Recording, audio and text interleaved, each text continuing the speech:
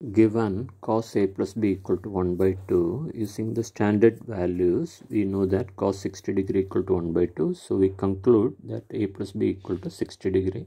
There is a link to a video on some of the standard values in the comment section and description.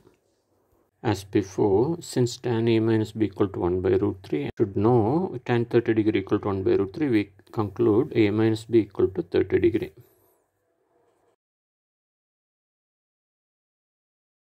We now have two equations in a and b. We use elimination method to find a and b.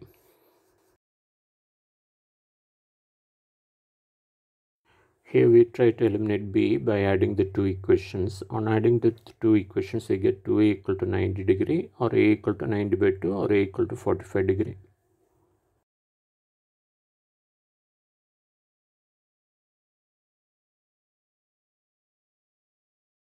We substitute this value for a in either of the two equations. Here I have used equation 1 to find b. So b equal to 60 minus 45 degrees. So b equal to 15 degree.